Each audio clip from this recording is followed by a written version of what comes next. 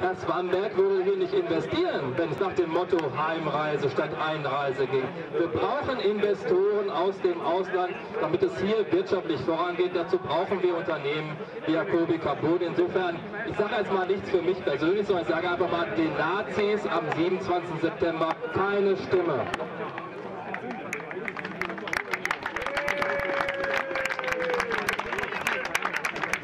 Und letzter Punkt, ich wünsche Ihnen allen ein wunderschönes Fußballspiel. Ich kann das leider nicht ganz verfolgen, weil ich zurück zu unserem Familienfest in Rathenow will. Ich wünsche euch ein tolles Spiel und ich würde den Allstars hier heute die Daumen drücken. Alles Gute für Sie. Ja, vielen Dank, Herr Gold. Ich glaube, da gibt es politischen Konsens in dieser einen Sache, die Sie erwähnt haben. Und da hat es dann auch entsprechend den Applaus gegeben. Aber jetzt wollen wir uns natürlich wirklich dem widmen, warum so viele in das Stadion gekommen sind, nämlich ein Fußballspiel, das ganz besondere Stars vorhält. Wir wollen mal sagen, welche Partie es ist. Es ist ja die Heimmannschaft TSV Chemie Premnitz. Genau, Premnitz, meine Damen und Herren. So, und das gegen die Jacobi Carbons All-Star Deutschlands. Und lieber Frank, du stellst die Lokalmatadoren vor. So ist es. Meine lieben Sportfreunde, ihr alle kennt uns hier. In der Halbzeit gibt es noch eine tolle Verlosung hier vorne, eine Tombola. Es werden Preise spendiert. Und uns hat dieses Spiel heute, ich darf es einfach nochmal sagen, die Jacobi Carbon Service Europe GmbH spendiert. Dankeschön, Herr Swanberg. Ich komme zur Verlosung unserer Spieler. Wir können dann alle mal Rücktritte blicken. Mit der Nummer 1 beim TSV im Tor Mario Rotta. Mit der Nummer 2 Olaf Krause. Die 4 trägt heute Robby Fischer. Mit der Nummer 5 Konstantin Gede. Die Nummer 6 Christian Ohle. Nummer 7, Björn Stuhlmacher. Die Nummer 9 trägt heute unser All-Star Guido Block. Die Nummer 10, Christian Freidang. Die Nummer 11, Lars Bosolski. Mit der Nummer 15, Sebastian Kaiser. Und die Nummer 16, René Bolze, der heute den Spielführer macht. Ja, ein Applaus für den TSV Chemie Premnitz und jetzt kommen wir zu den Jacobi Allstars. Es sind bekannte Fußballer. Ich könnte jetzt sehr vieles zu jedem Spieler sagen, aber das Spiel soll auch angepfiffen werden. Ich gehe das deswegen auch ein bisschen kürzer und knapper durch. Mit der Nummer 1 Frank Bellack, mit der Nummer 2, und der ist dann schon sehr bekannt, Rainer Schütterle. Und dann einen, den man hier in der Region nicht vorstellen muss, da muss man nicht viel sagen, er war mal der teuerste Transfer der Bundesliga 1998 für 25 Millionen nach Florenz. Begrüßen Sie mit mir Jörg Heinrich mit der Nummer 4. Dann ehemaliger Profi Hans-Peter Knecht und dann, den kenne ich dann wieder ganz gut, die Axt auch genannt, Uli Borowka. Er hat Ewigkeiten in Bremen gespielt, da komme ich hierher. Dann Wolfgang Seguin vom 1. FC Magdeburg, Olaf Marschall, ehemaliger Profi Kaiserslautern, Michael Hartmann, Hertha BSC, Jürgen Schulz, Tennis Borussia Berlin, Markus Marin, ehemals beim HSV gespielt, Leve Keser Bülent, Fürstenwalde, Michael Pohl, ebenfalls Fürstenwalde, und dann haben wir noch auf der Ersatzbank, aber die werden später auch eingewechselt, auch Herrn Swanberg, der wird sich hier ein Stell dich ein auf dem Fußballplatz geben, da freue ich mich besonders drauf, Stefan. Und wir haben Otto Fräsdorf, wir haben außerdem Heinz Steinborn und Uli Stojenski vom ASK Vorwärts, und der Heinz Steinborn, das will ich nicht verschweigen, spielte für den 1. FC Magdeburg. Ganz kurz noch zu den Unparteiischen, das ist zum einen Felix Burkhardt und Frank Wegener und Sven Höhne. Ja, und wir wünschen uns ein schönes Spiel, das angepfiffen wurde. Ein Applaus, meine Damen und Herren.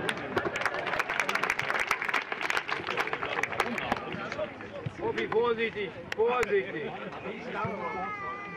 Nicht, dass deine Stimme höher wird nachher.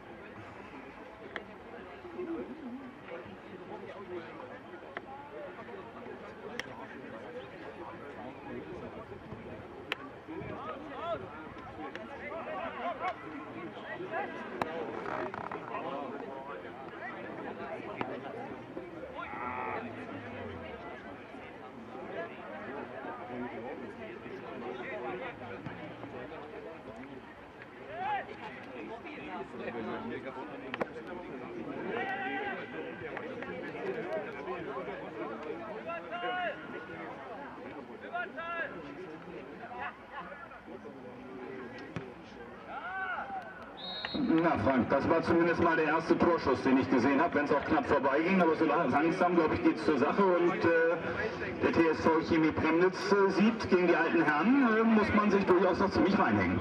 Nein, muss man nicht. Das geht noch auch noch anders lang, glaube ich. Das werden wir sehen.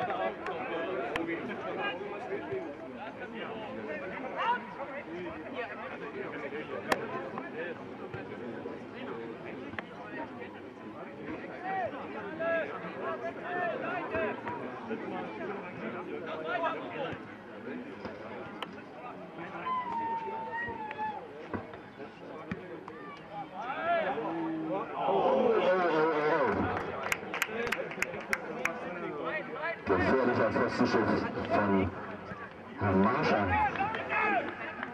Ja, ich muss sagen, Frank, ich finde die Jacobi Deutschland, die sind ordentlich dabei. Mal gucken, was eure Premnitzer hier in den nächsten Minuten so fertig bringen. Vielleicht sagen sie sich auch, lassen wir die alten Herren erstmal kommen. Und hier die erste Mannschaft, gegen die wollten sie spielen, aber bisher finde ich, zeigen die Altprofis, dass sie durchaus noch eine Menge drauf haben. Ja, das wird hier nicht so eine leichte Show wie vielleicht gegen die SG Stahl, aber wir werden sehen.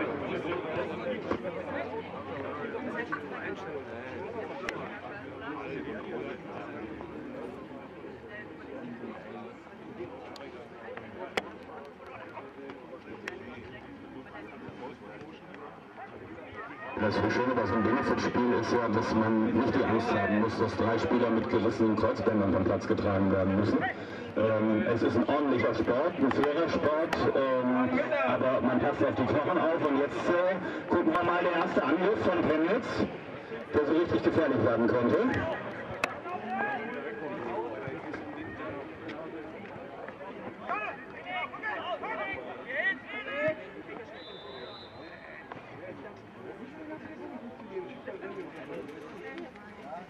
Ja, meine lieben Fußballfreunde, muss natürlich dazu sagen, es geht hier nicht um das Ergebnis, sondern um den guten Zweck. Und das ist schon mal eine ganz tolle Sache hier für die Organtransplantation von Kindern. Und dann in der Halbzeit noch ein Grußwort verlesen von dem Lehrherrn Franz Beckenbauer. Kein Gegner steht nämlich hinter dieser Förderung. Ja, und man hat ihn sogar probiert und es stand auf der Kippe, ob Beckenbauer vielleicht sogar selber herkommen können, aber der Terminplan war zu voll. Insofern haben wir dann die Ehre, das Grußwort vorzulesen, aber es ist allem heim eine tolle Sache, dass das hier unterstützt wird. Nämlich, das muss man sagen, durch das Publikum, das ja Eintritt für diese Karten bezahlt hat, und dieser Eintrittspreis geht 1:1 eben in diese Organspende. Und das ist, glaube ich, eine ganz wichtige Sache, aber wie gesagt, dazu werden wir nachher noch ein bisschen was sagen. Und es gibt ja dann auch für diejenigen, die eine Karte gekauft haben und die eine Bänder haben mit der Nummer drauf, auch noch was zu gewinnen.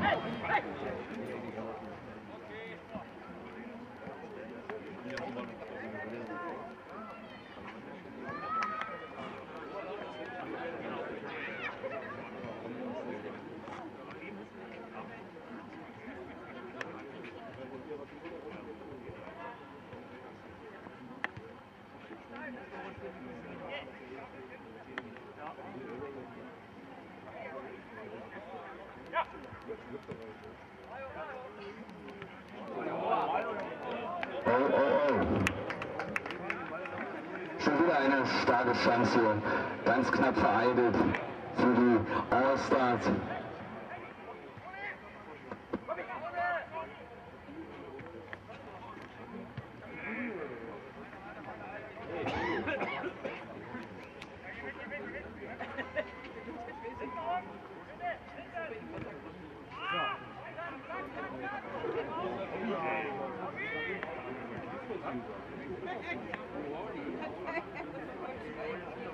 Ja, jetzt Premnitz zum Vorwärtsgang.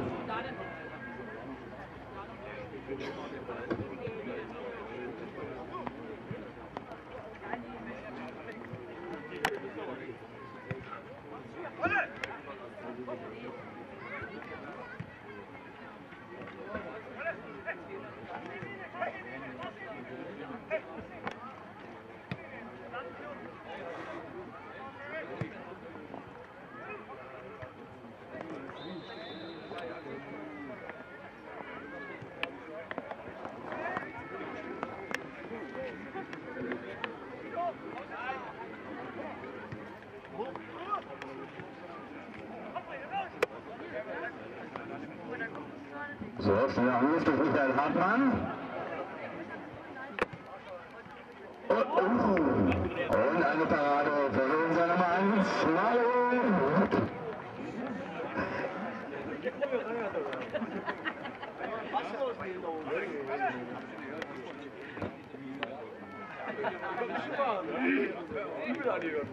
wir nicht mal im Wasser raus? Das brummt doch los. Nee, das ist eine Höhenanlage. Das liegt doch gar nicht Sprecher, der da oben sitzt. Genau. Wie viel Bier steht drauf, was?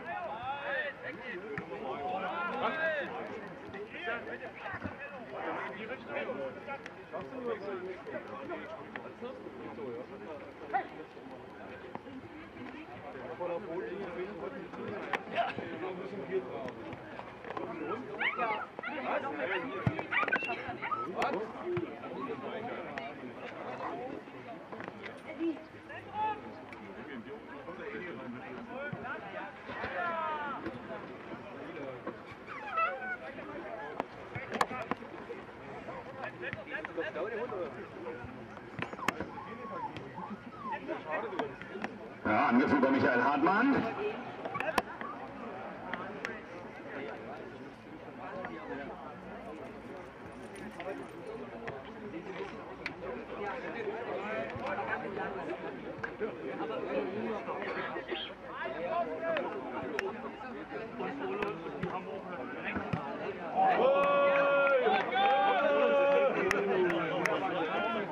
Eine Riesenchance, knapp verzogen.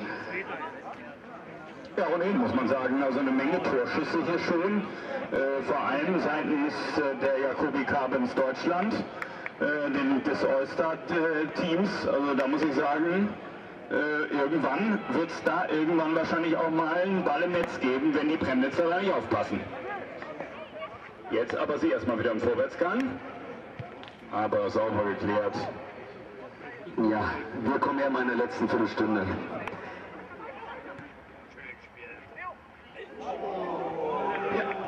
Und hier haben wir es. Das 1:0.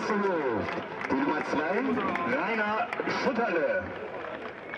Und da kann man auch mal ganz kurz sagen, der Mann hat eben immerhin auch 236 Bundesligaspiele absolviert und ist aktuell Vizepräsident des KSC. Also der ist voll im Geschäft, zum einen als Präsident, aber wie wir sehen auch noch hier aktiv auf dem Platz. So, also geht das jetzt, hier wird das Ergebnis. Das ist noch echte deutsche Wertarbeit, finde ich. Nichts hier mit blöden Anzeigetafeln, die nicht funktionieren und ausfallen, nur weil der Strom nicht geht. Hier wird ein ordentliches Schild aufgestellt, dann steht der Spielstand. Und jetzt wollen wir mal gucken, wie die Premnitzer umgehen mit dieser Niederlage. Ja, wir brauchen das bisschen Publikum hier. Wir müssen anfangen. Ja, es sieht ein bisschen danach aus, als hätten die gesagt, komm, wir lassen die mal ein Tor schießen, jetzt geben sie mehr Gas, habe ich das Gefühl.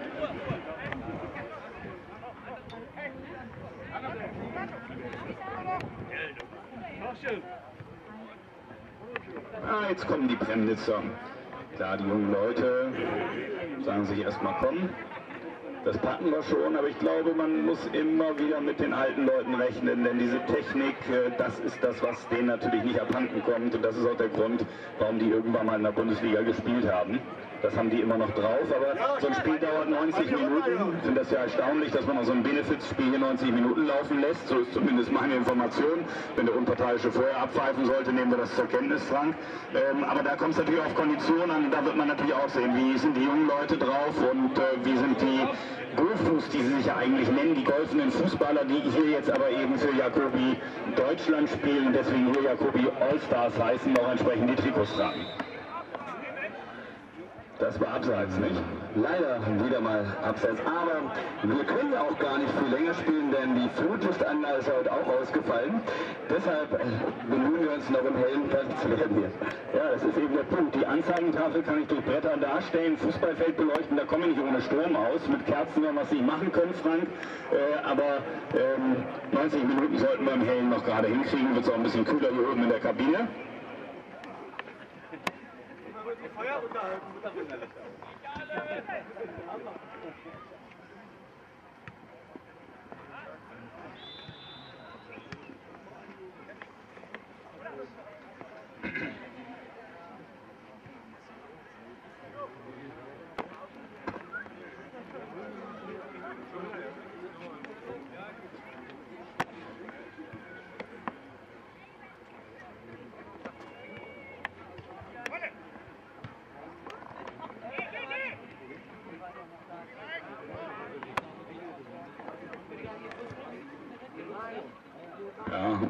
Borowka. Kurz mal reingegangen in den Mann, aber das war alles noch sauber.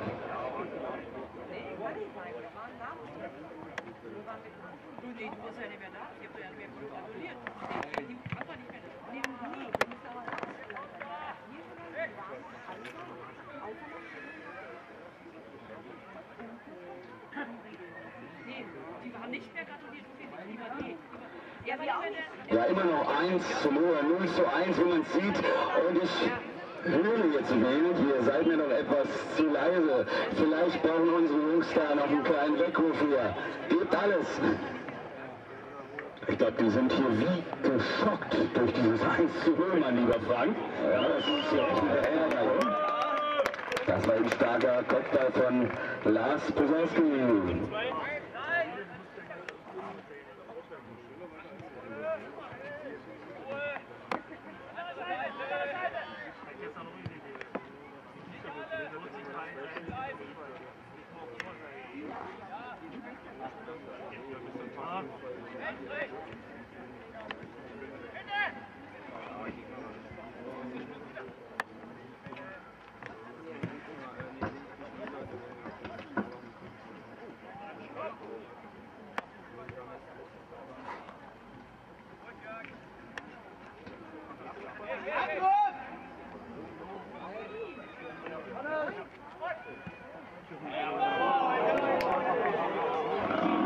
Es bleibt sehr, sehr druckvoll in Richtung des Premnitzer Tors. Das wird ein spannendes Spiel hier.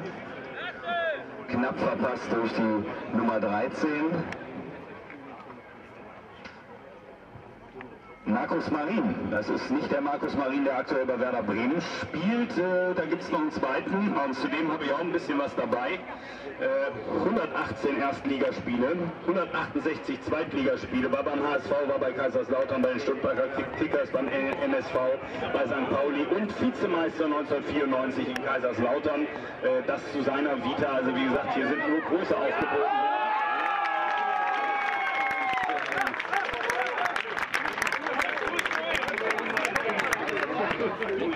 In der 22. Minute gleicht der TSV Chemie Premnitz aus und jetzt haben wir wieder ein paar 1 zu 1. Ja, so schnell kann es gehen, alles wieder offen, so könnte man sagen, macht das Spiel nicht unspannender.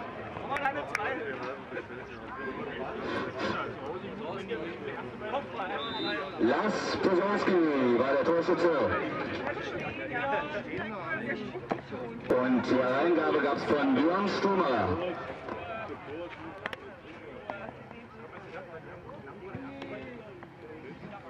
Ach, hallo,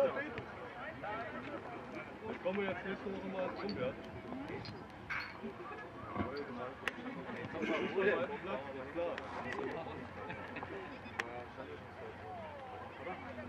Wo bist du denn? Hier nicht.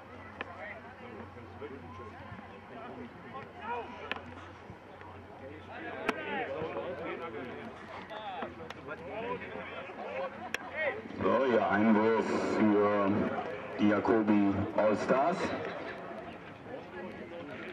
Da gibt es andersrum, das habe ich anders gesehen, aber das ist natürlich falsch. Der Unparteiische wird hier in jedem Fall recht haben. Ich glaube, Tatsachenentscheidung nennt man sowas. Aber wir haben ja auch den Kameramann neben uns. Hier wird alles erkannt. Also wenn hier irgendwas passiert, was der Unparteiische nicht sieht, gibt es natürlich im Nachgang dann eine Verhandlung und auch eine Sperre, nehme ich an. In der Halbzeitpause schauen wir uns die Zeitlupe an.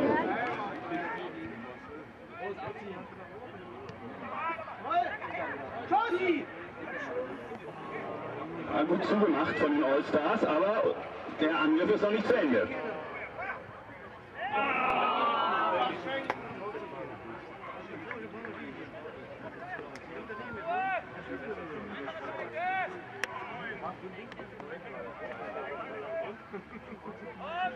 Einmal Schütterle.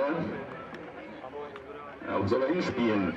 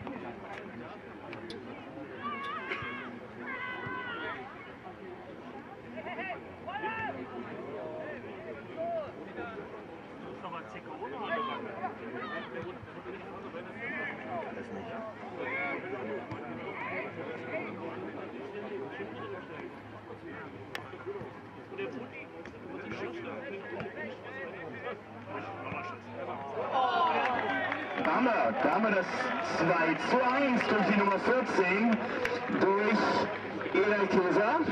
Also da bin ich, muss ich sagen, von diesem Mann beeindruckt. Ein toller Schuss aufs Tor und Premnitz wieder in der Defensive. Sagt Einwurf für die Premnitzer, dann ist das auch so.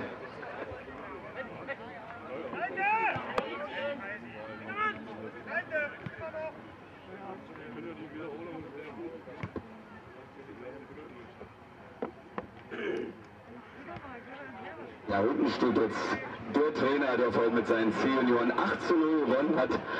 Toll. Olaf.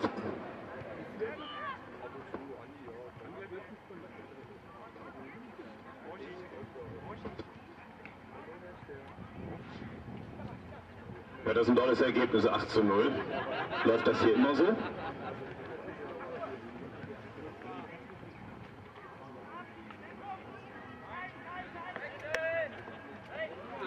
Die Jacobi-Mannschaft wieder im Vorwärtsgang.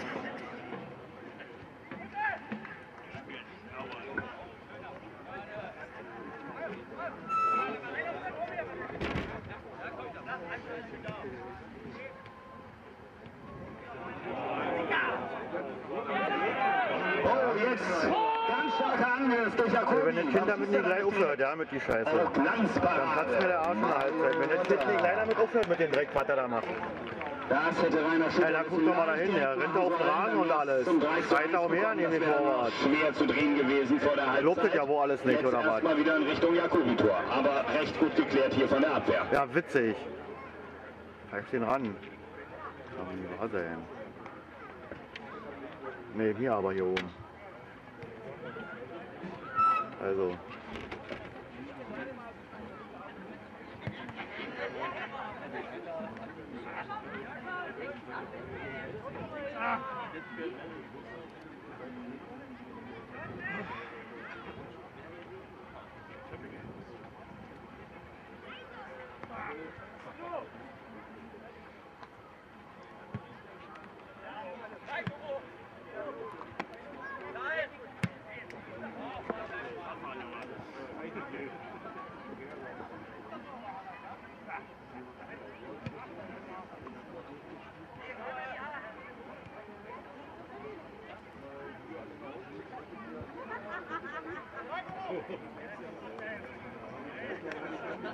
Flanke von Michael Hartmann. Kopf.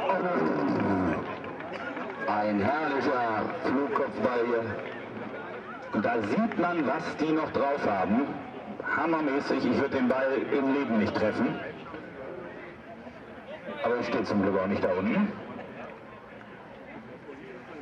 Wir sind ja auch keine Fußballer.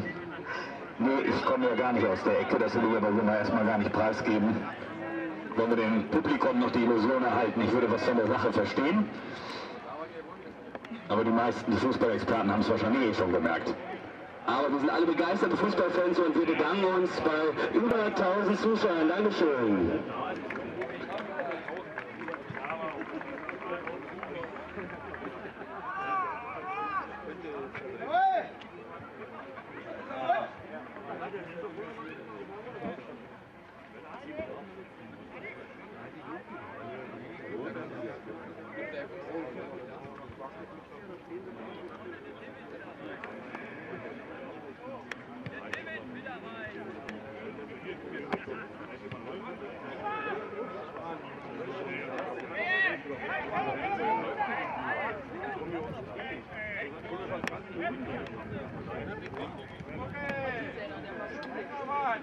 Ja, man sieht sofort, Frank, die Premnitzer sind ein bisschen wachsamer geworden jetzt.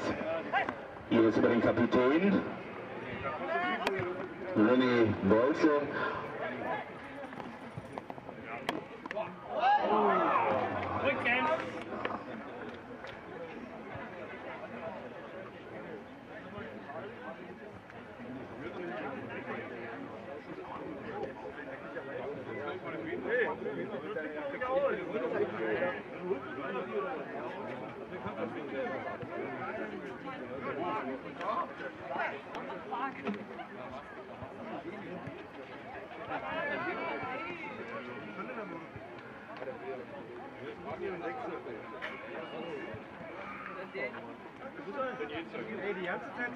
Ja, und eins steht fest, der Wettergott, der ist halt voll auf unserer Seite, der hat es hier schon lange im Kalender gehabt. Also, was will man mehr?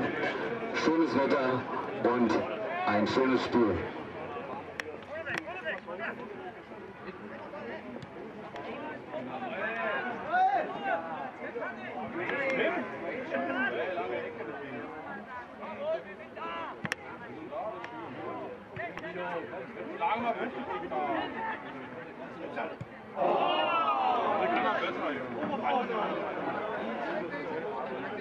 Leicht verrutscht von Block, aber es wird.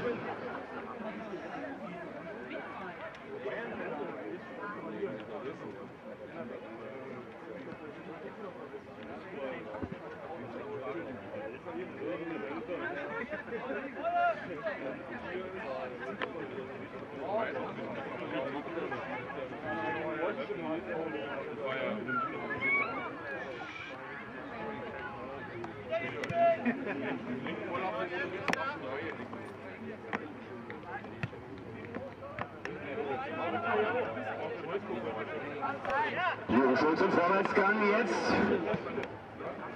Olaf Marschall bietet sich an.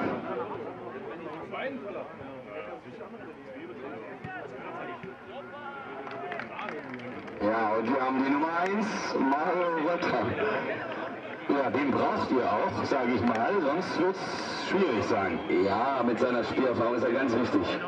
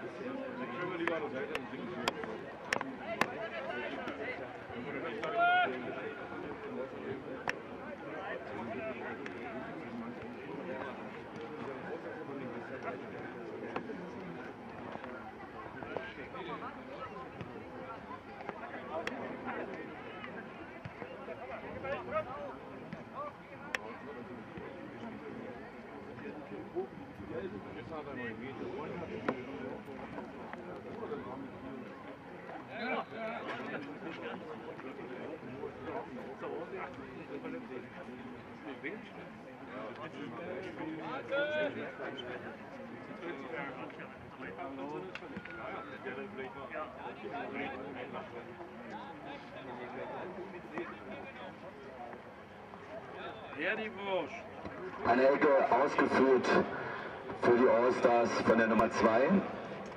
Rainer Schütterle. Lange Zeit Spieler beim KSC. Und wie gesagt, der aktuelle Vizepräsident.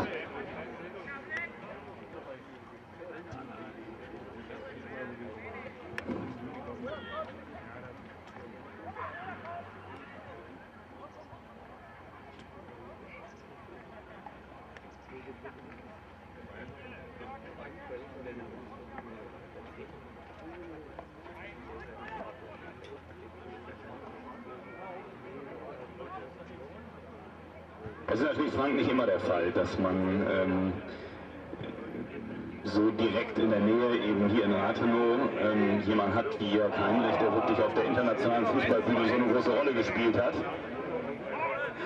Ja, das stimmt natürlich. Wir Premnitzer sind sowieso sehr fußballbegeistert. Wir haben auch Stadtliga und in verschiedenen Ligen wird in allen Altersklassen gespielt. Und das früher sogar bis DDR-Liga hier.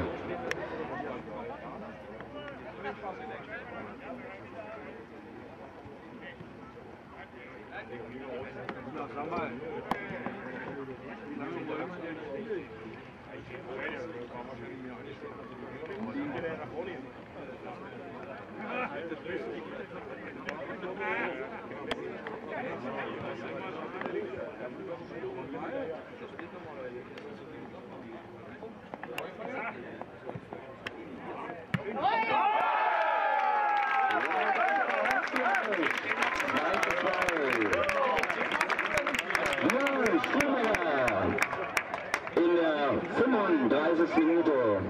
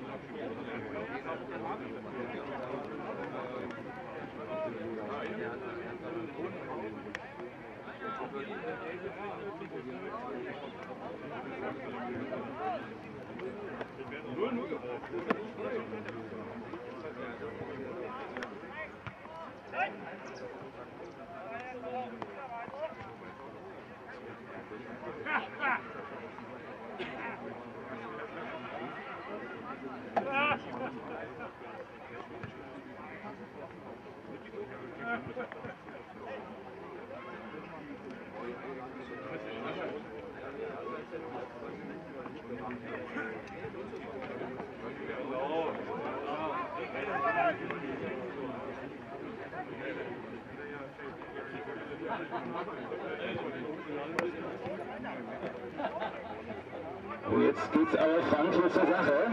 Die Premnitzer mal ein bisschen im Vorwärtsgang.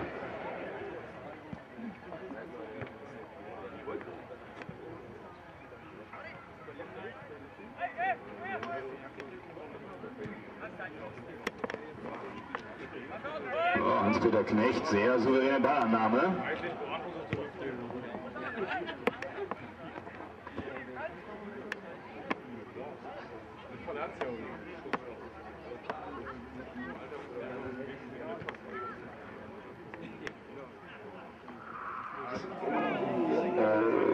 Das hätte man pfeifen können. Hatte. Das würde ich sagen, war die erste größere Geschichte hier. Das ist das, was wir aus dem Profifußball kennen. Alle 5 Minuten passiert das. Das scheint auch wehgetan zu haben.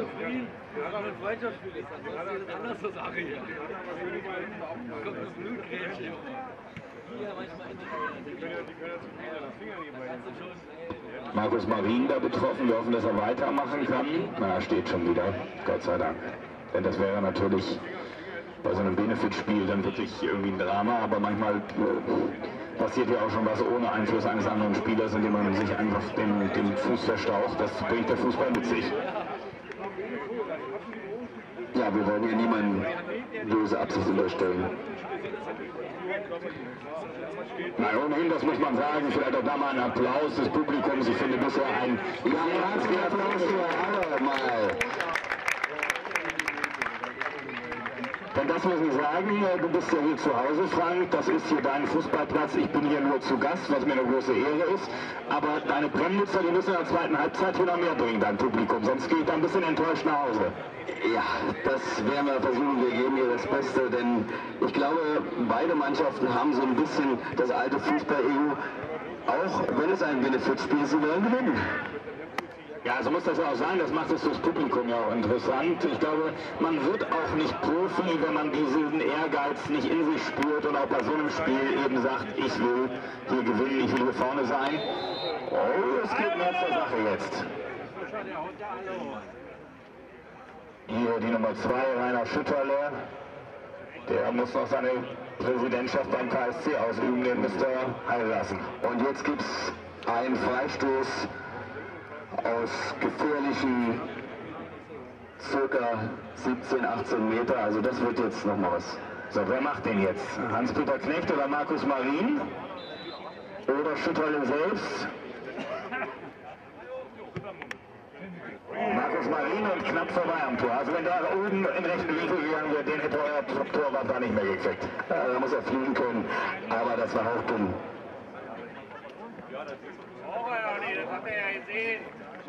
Klar sieht er das. Natürlich hat er es gesehen, klar.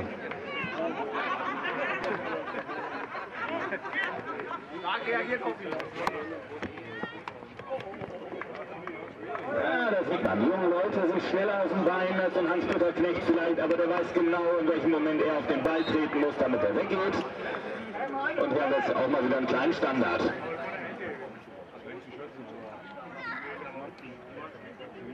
So, Freistoß für die Premnitzer. Na, das ist nichts, um es direkt zu machen, würde ich sagen. Oder? Ah. Er macht's direkt.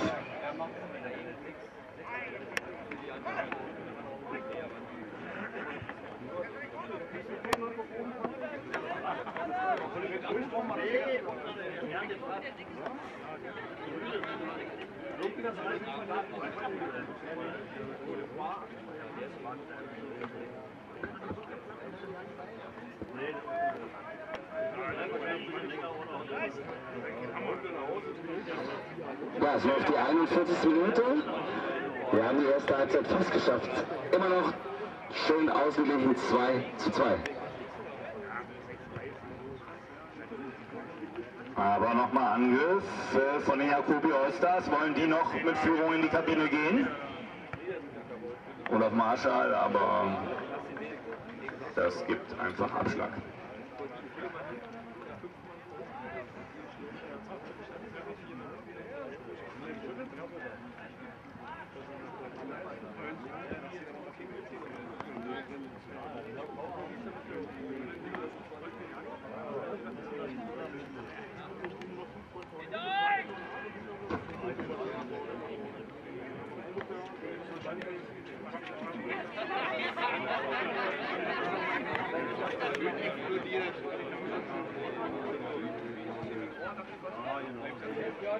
Nochmal gefährliche Situation jetzt. Warte noch eine halbe Stunde mal. Jetzt kommt er durch den Äußers und nochmal richtig schnell jetzt hier.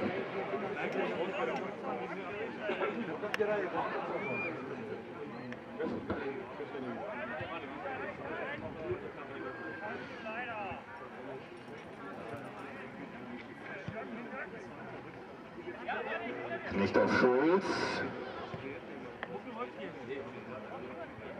Und Jörg Heinrich jetzt hier einen Applaus für den, aber da den Ball relativ schnell verloren.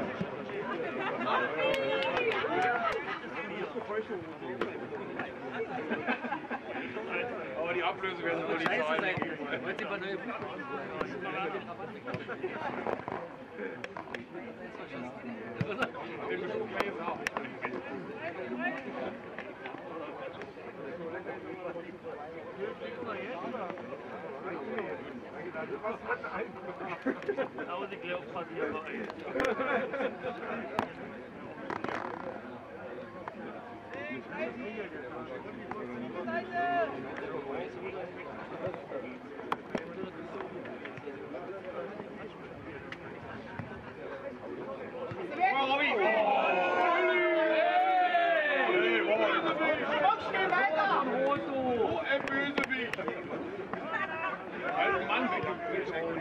Robby, der Sechser war! Ja! Der Ball kommt nochmal rein hier. Außennetz. Oder war da noch ein anderer Spieler dran? Ja, okay. Ja.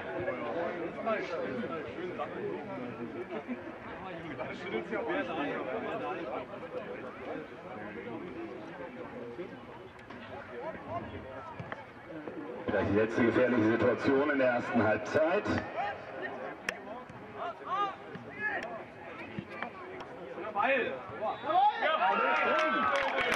Also war vorher abgeschossen durch Felix Bogert. Leider Abseitsstellung.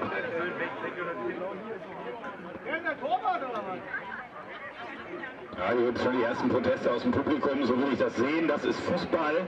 Der Schiedsrichter hat in jedem Fall immer Unrecht, wenn er gegen die eigene Mannschaft pfeift.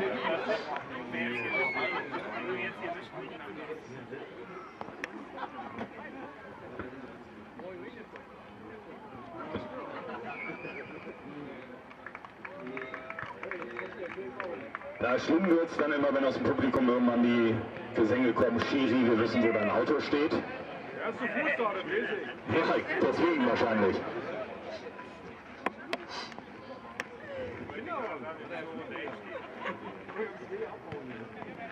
Ja, es läuft nochmal ein Angriff über die Jacobi aus Stars Deutschland.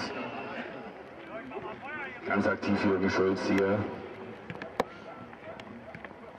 Michael Hartmann. Olaf Marschall und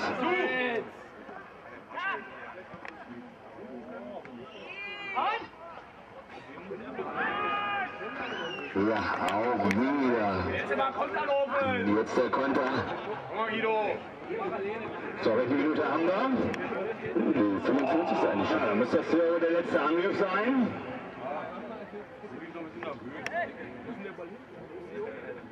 Aber ich sehe Felix Burkhardt noch nicht mal auf die Uhr gucken.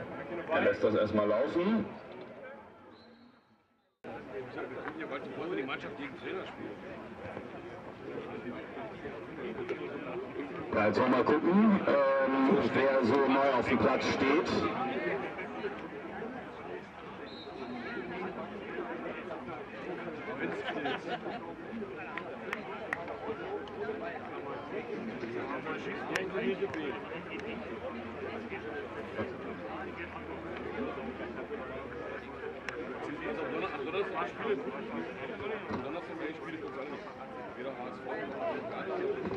Bremen hat der nächste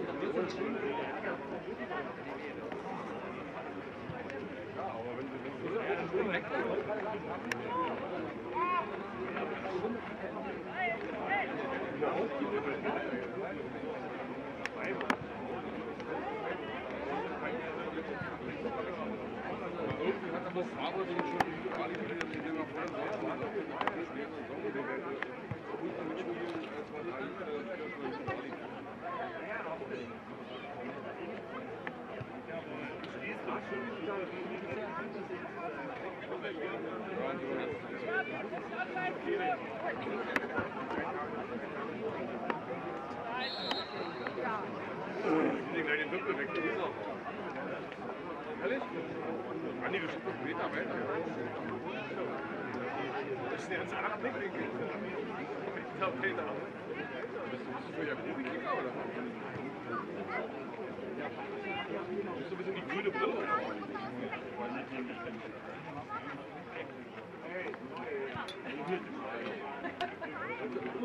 Olaf, du trinkst geholt? Das war Becher leer, schön uns an. Das ist ja Diesel.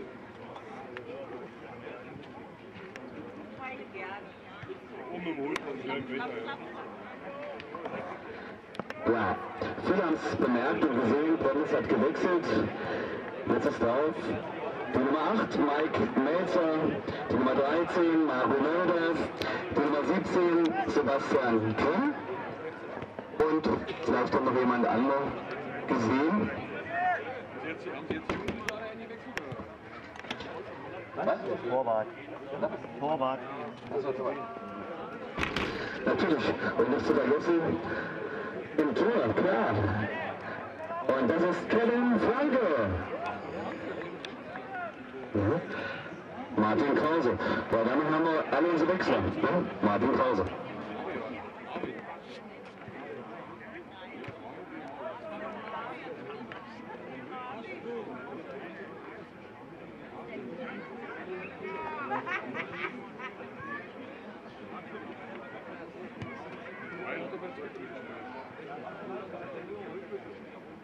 Ja, Otto Fräsdorf steht jetzt auf dem Platz für die Jacobi Deutschland. Er ist eingewechselt worden. Und Otto Fräsdorf, wen noch kennt, ist eine Fußballlegende von ehemals Vorwärts Frankfurt und anderen Mannschaften. 1942 geboren, er durfte wohl der älteste Mann hier auf dem Platz sein, 4-mal DDR-Meister, DDR-Nationalmannschaft. Und auch die Nummer 7 ist jetzt im Spiel und auch der ist hier kein unbekannter Wolfgang Signy. Paula. Und das war ein gefährlicher Schuss von Borowka.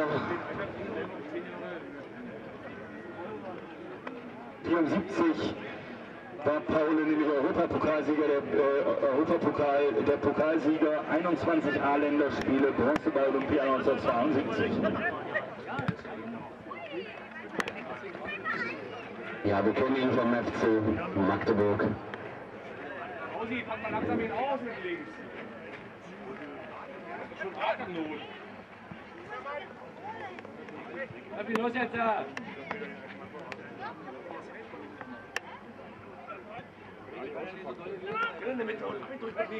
Jetzt! Klima! Feuer! Ja! Der schießt wieder langsam. Auf den Feuer vom Kapitän. Gib mal an, Junge. Hast du neuen Ball da? Den Ball holt er heute wieder mehr wieder. So.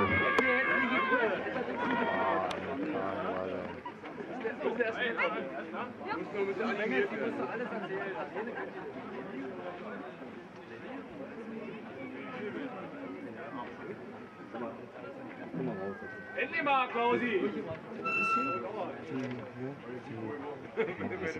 Marian. Das ist eine Freundschaft, kann ich nicht sehen. Weiß ich nicht. Meine sind sie bitte. Marian Krause.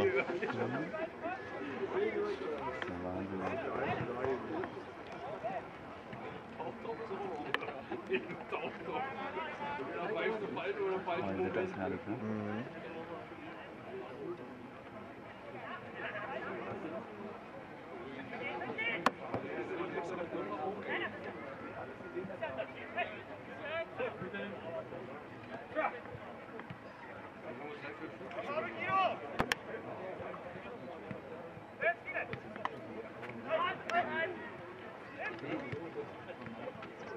Ich bin mir sicher, dass es die Jungen nicht ich schiebe den Nutzer ab jetzt, ja.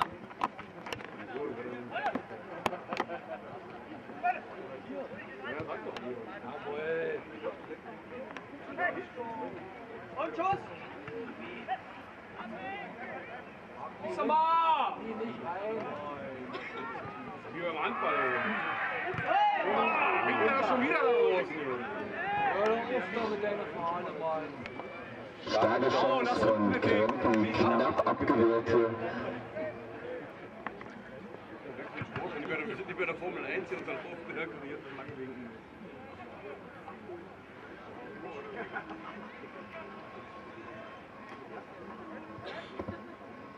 Jetzt sind wir an der Frequenz wieder. Das ist unglaublich.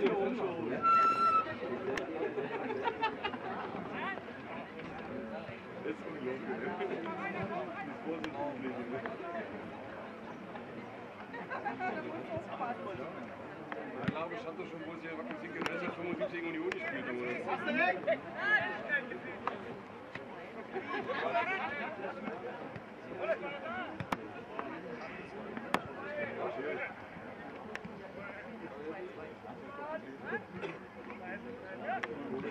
Damals mit den Junioren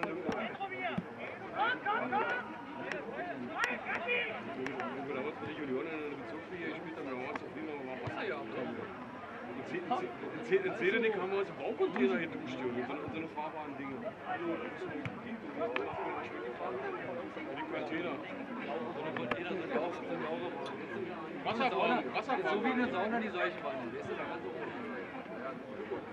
Ja, das war bei Motor und Stahltraining. Jawohl! Ah, jeder durch! Diesmal ist es richtig. Diesmal war es wirklich. Stahlhängsdorf und dann haben wir einen halben Kilometer Fußmarsch gehabt. In Nürnberg genau dasselbe und haben in den alten Waldstadion gespielt. Hast du so einen Platz, der liegt da gut im Wald. Danach schon, weil das ist schon gut.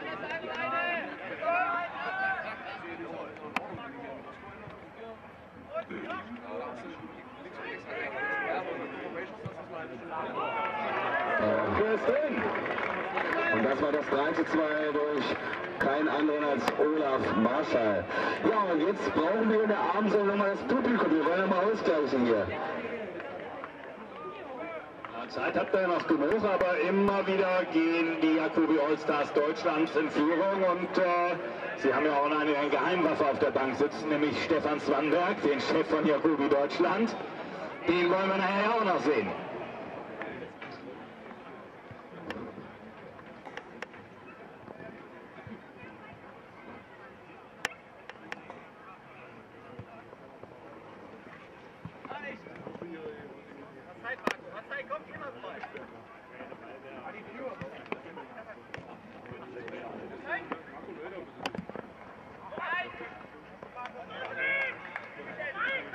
Schöne Parade.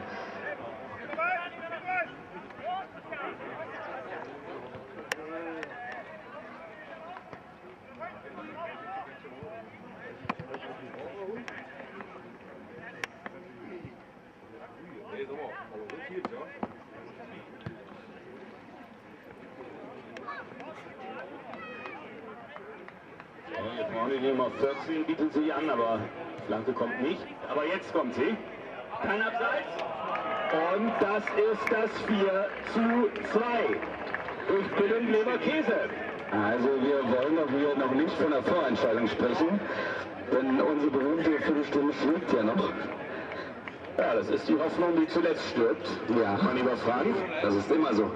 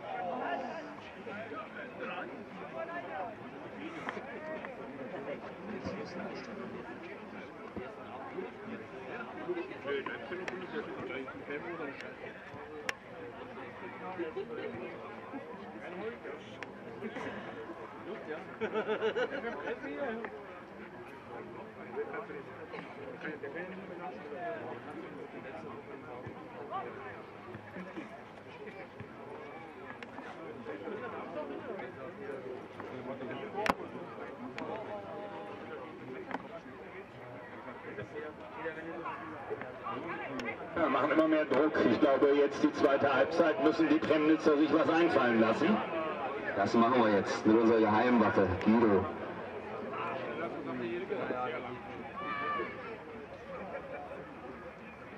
Ja, man sieht einfach die doch technische Überlegenheit der All- und All-Stars, sage ich jetzt mal. Aber dieser Versuch des Fallrückziehers war ja auch nicht schlecht. Das war auch ein Applaus wert, hat er auch gekriegt.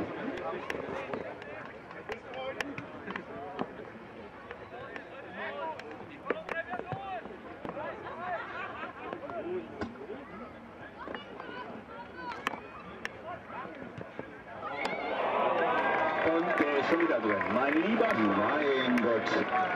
Ein Drehschuss von Olaf Marschall. Ich muss jetzt auch noch die 5 schicken, mein Gott. ich sehe schon, ich reiche sie dir gerne an. Ich hätte sehr gerne mal ein Taschentuch jetzt.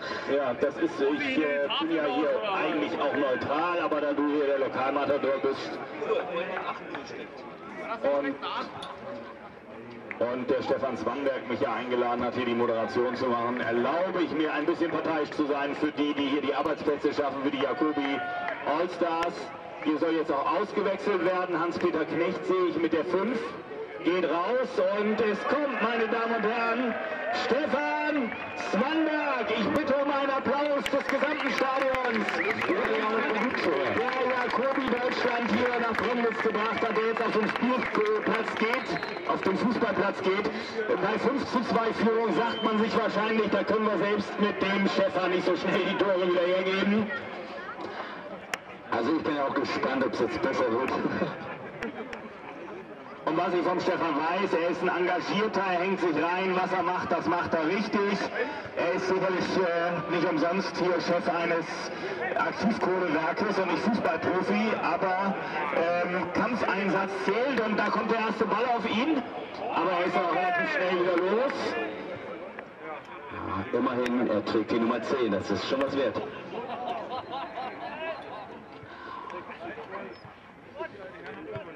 Also ich kann nur sagen, der nächste Mal auf Zwanberg, da muss er hinterher. Er wird angefeuert von seiner Belegschaft. Ich grüße die Jacobi-Leute, die jetzt schon wieder 1880. Ja, ich finde das auch großartig, dass er sagt, ich ziehe den Anzug aus, ich ziehe das Fußballtrikot an und gebe hier nochmal richtig Gas und reihe mich hier ein in eine so große Garde von ehemaligen Profis. Da gehört schon ein bisschen Mut dazu.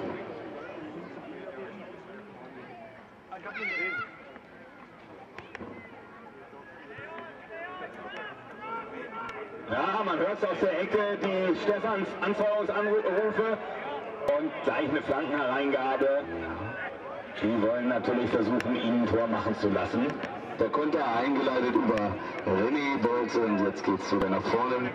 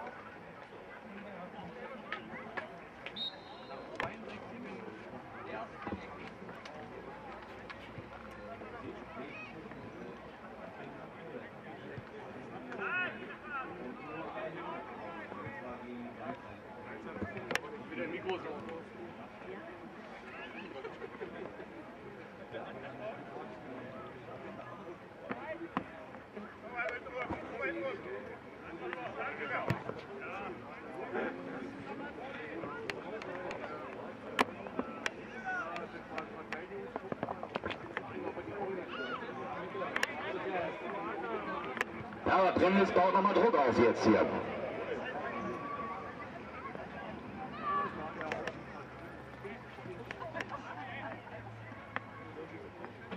Ja, es ist ja wieder für den guten Zweck und wie mir Herr Swanberg in einem Telefonat sagte, möchte er auch unsere Jugend fördern, finde ich gut. Er wird die Schulen unterstützen und er hat die Zukunft für sich. Ja, auch diese Aktion Platz da, glaube ich, ist ganz wichtig. Man darf ja den gesellschaftspolitischen Aspekt von Sport, gerade für Jugendliche, nicht außer Acht lassen. Wenn ich mich mit dem Sport engagiere, dann brauche ich mich nicht mehr in irgendeinen anderen Gruppierungen zu engagieren. Und da haben wir aber ganz kurz mal die Ansprache zu unterbrechen. Und Frank, ich bitte dich, die Nummer 6 herauszukramen. Mal sehen, ob ich die noch finde. Also 2:6 der Zwischenstand jetzt.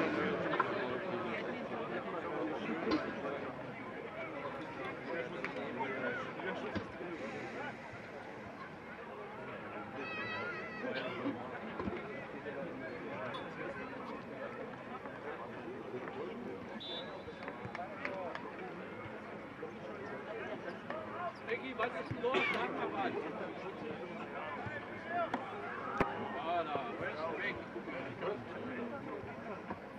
Also 6:2, liebe Premnitzer, ich verstehe, dass ihr geschockt seid, aber ich glaube, jetzt müsst ihr eure Mannschaft mal unterstützen.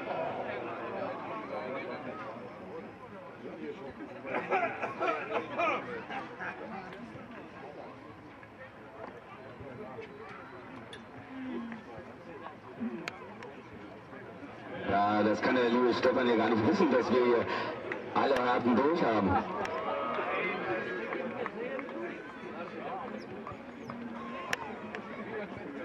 Ja, jetzt so die Nummer 2, Rainer Schütterle. Jetzt macht er auch noch auf Trick ein bisschen mit dem Ball zwischen den Beinen. Jetzt fängt natürlich die Überheblichkeit an, bei den alten Profis durchzukommen. Ist auch ein sehr komfortabler Vorsprung, den sich da mal eben ruckzuck in der zweiten Halbzeit rausgespielt haben. Und das läuft schon wieder ein Angriff von der rechten Seite.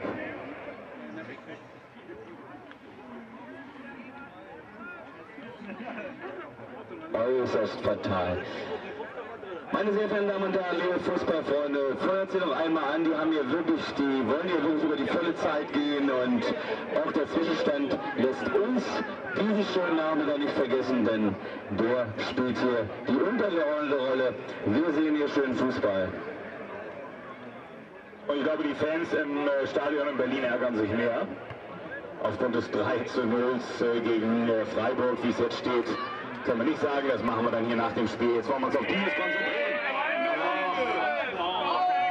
Abseits. Jetzt macht sich Unmut im Publikum breit. Es ist klar, die Frustration setzt sich durch beim 6:2.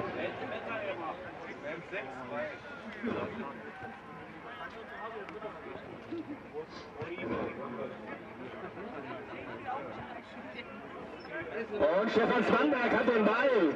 Nochmal an Olaf Marschall jetzt. Jörg Heinrich bietet sich an. Heinrich, Swanberg. Das sieht doch ein bisschen... Ja.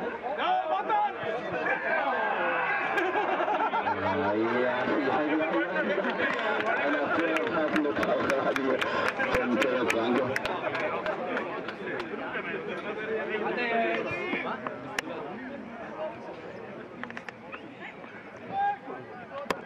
Der Mann von Jacobi Deutschland, der läuft sich hier langsam warm. Stefan Swanberg ist an dem noch ein Fußballprofi verloren gegangen.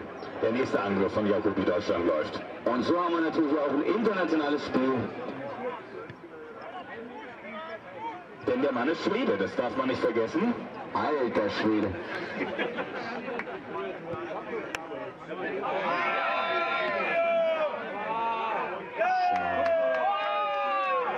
Und immerhin, Premnitz macht auch wieder einen rein. Ich glaube, nein. Also, ich habe keine Ahnung vom Fußball. Hier wurde wieder mal Abseits angezeigt. Entschuldigung. Deswegen brach hier auch kein Jubelhaus. Ja, die Zuschauer sind alle fachkundig. Die wissen hier Bescheid.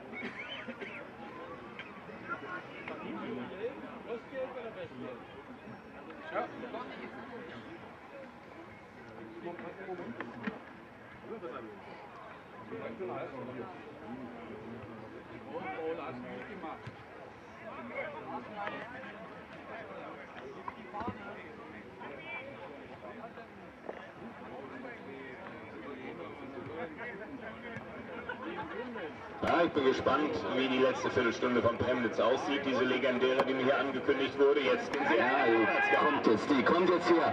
Freut sich einmal an ein Tor, will ich noch sehen hier.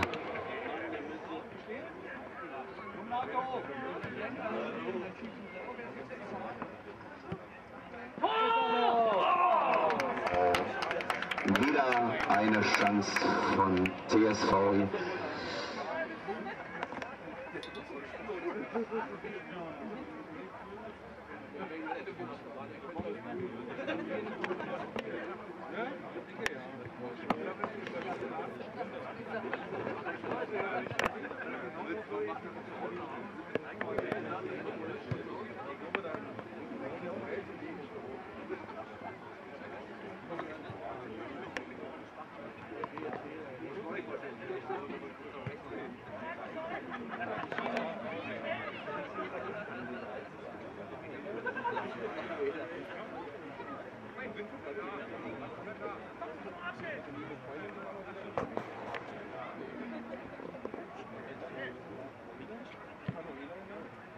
Mach mal noch hin.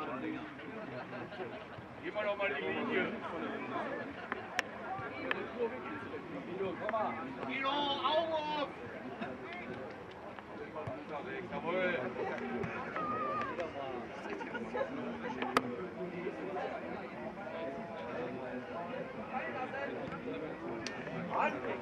Mach selber!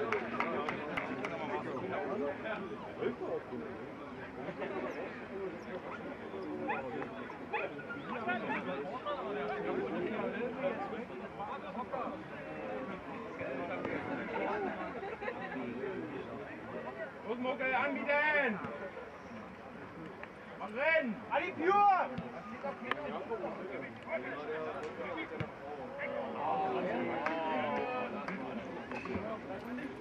Mach doch den da drauf!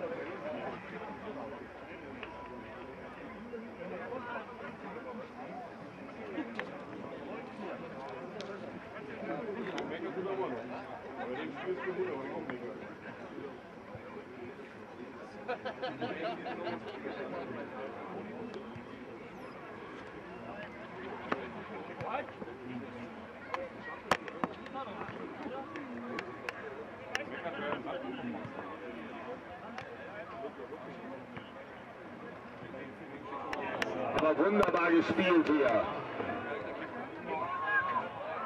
Und der nächste Treffer ist drin. Die Abwehr stand dann auch nicht mehr durch die Nummer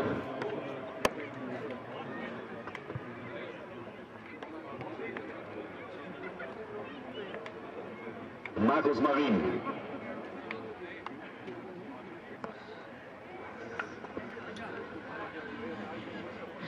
Ja, mein Mitmoderator ist ganz erstaunt und ich musste 7 legen. Sowas, nein. Ja, ich glaube, das wird schwer zu drehen sein und ich muss sagen, ich bin beeindruckt, wie viel technische Überlegenheit, die man einfach hat, die man im Blut hat, die man einfach immer noch hat, wenn man mal in so hohen Klassen gespielt hat, hier doch dann den Ausschlag gibt für den Sieg. Denn das ist, glaube ich, jetzt schwerlich aufzuholen, auch nicht mehr in eurer Viertelstunde, die ihr da habt. Zum Schluss, das würde mich doch sehr wundern. Man sieht jetzt auch einfach, wie die Profis doch anfangen zu spielen mit den Premnitzern.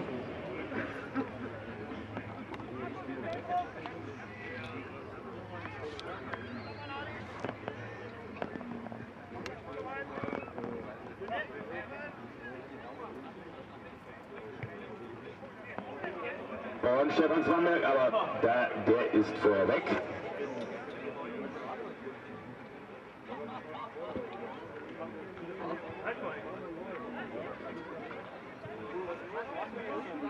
Ich war im Polo und habe gewartet.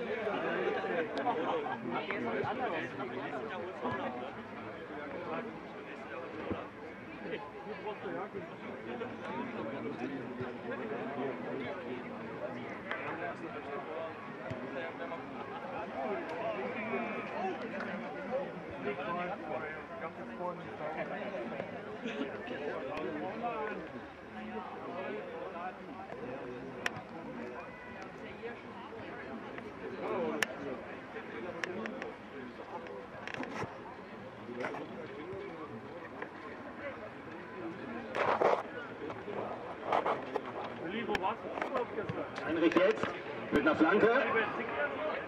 Ja, und der Swanberg steht immer wieder da und bietet sich an und hat natürlich da hinten aus der Ecke, denke ich, eine Menge Unterstützung zu erwarten von Deutschland. Der Torwart hat mitgedacht. Ja, meine sehr verehrten Damen und Herren, hier kurz vor Sonnenuntergang. Ich bitte noch einmal um einen herzlichen Applaus hier für alle Aktiven und für die tolle Aktion. Ja. Dankeschön. Stefan Swanberg am Ball, alleine. Und jetzt, was macht er jetzt? Was macht er? Der Torschützentorwart.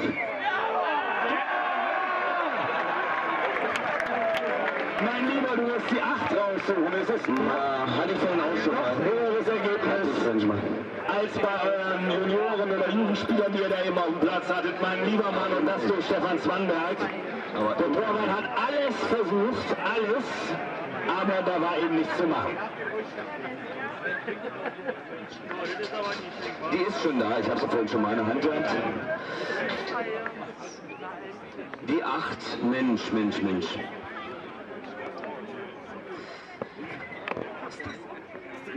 Ja, Stefan Swanberg, der Mann mit dem Torriecher.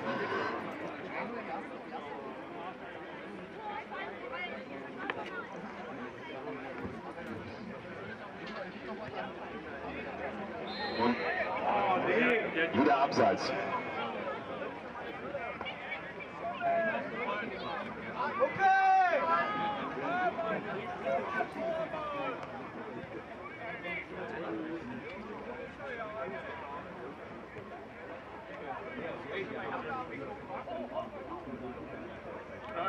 Und jetzt sind sie dazwischen, die Premnitzer. Da hat der Swanberg den Ball nicht kriegen können. Der Pass war auch einfach, den hätte man wahrscheinlich hochspielen müssen. Jetzt gibt es nochmal einen gefährlichen Konter. Bewegung für die Außen für die Bitte. Und wo sind die Mitspieler? Und wo ist Premnitz? Wo ist das Publikum? Oh, schöner Trainer hat. Ja, es wäre schön, wenn er jetzt der Spieler gestanden hätte, aber der Trick war nicht schlecht.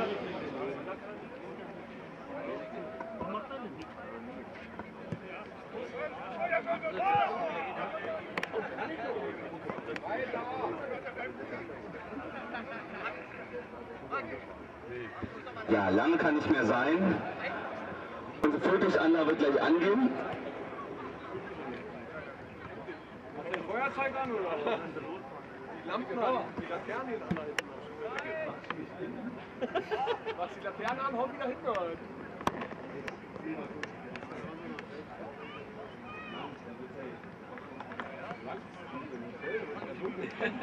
Der wird richtig dunkel, wenn du dran ziehst.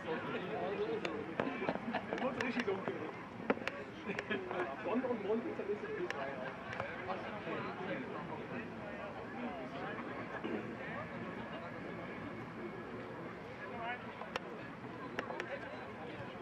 Ja, nachdem die erste Halbzeit sehr ausgeglichen war, wie wir vorhin bestätigen können, hat sich jetzt gezeigt, dass die alten Hasen es drauf haben. Ne?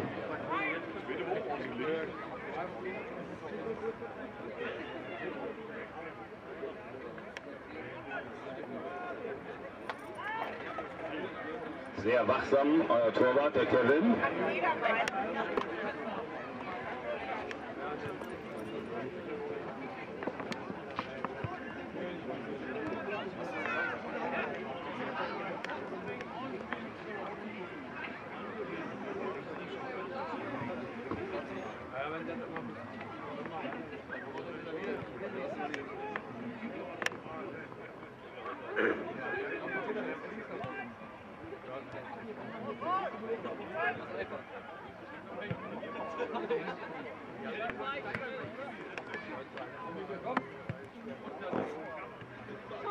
Immer! So, los, komm mal jetzt! Ja, jetzt Gianni.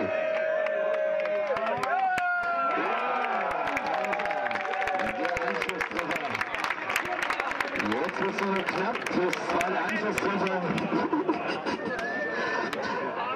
Der Anschlusstreffer zum 8:3, ausgeführt durch Björn Stummer. Und meine Süßen, wir sehen hier nicht nur 11 Spieler, sondern wir haben auch 11 Tore gesehen. Dafür ein Applaus. Hey, Homie! Hast du jetzt auf der rechten Seite gesteckt? Du bist jetzt auf der rechten Seite hier eigentlich gewesen. Ja, hier. Davon gibt es zwei. Der telefoniert bei Hertha.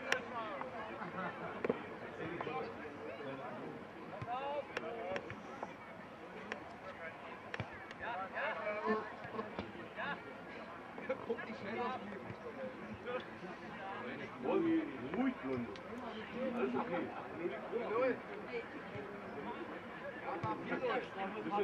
Bisschen Verpackung.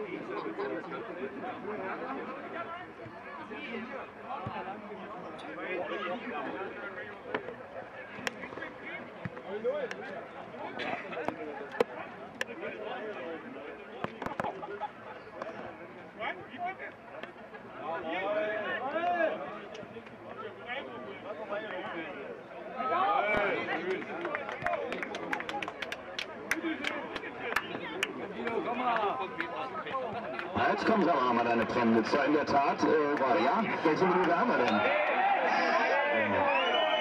Und wieder mal ein Abseits. Ja, es müsste jetzt kurz vor Spielschluss sein, ja?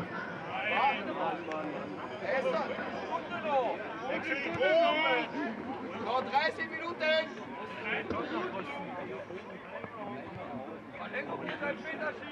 Ja, wir sind in der letzten Viertelstunde, ein Tor ist schon gefallen. Aber 5 bräuchtet ihr noch, um erstmal auszugleichen. Mal gucken, was aus diesem Angriff wird. Ja, das ist alles nicht mehr strukturiert, würde ich sagen. Da wird der Ball reingegeben, ohne dass die Spieler angehen. Aber jetzt hier leichter Fehler auf der Seite der Jacobi. Deutschland Allstars. Jörg Heinrich, der Mann aus dieser Region, aus Rathenow, bietet sich gleich wieder vorne an, kriegt den Ball. Der muss eigentlich auch noch ein Tor machen.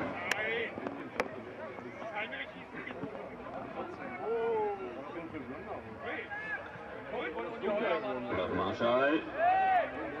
Yes. Ich alarm, jetzt ist ein Konter gefahren durch die Linie. Es geht alles nicht schnell genug, würde ich sagen, aber schauen wir mal.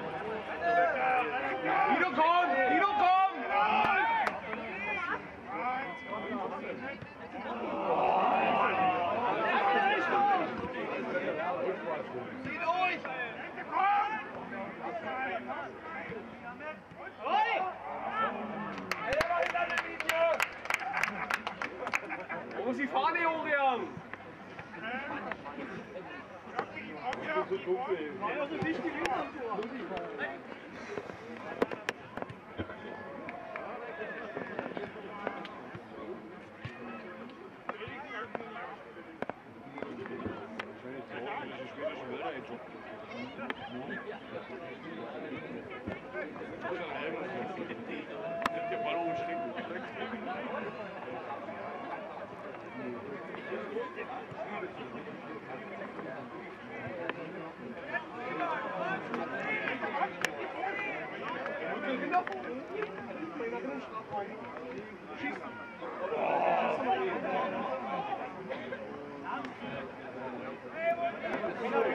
Ey, was ist denn da, du?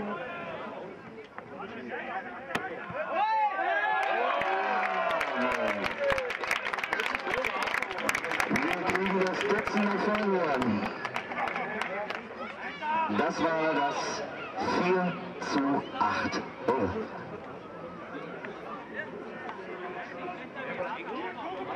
Wird das hier nochmal spannend heute? Jetzt holen sie auf die Premnitzer, gar keine Frage.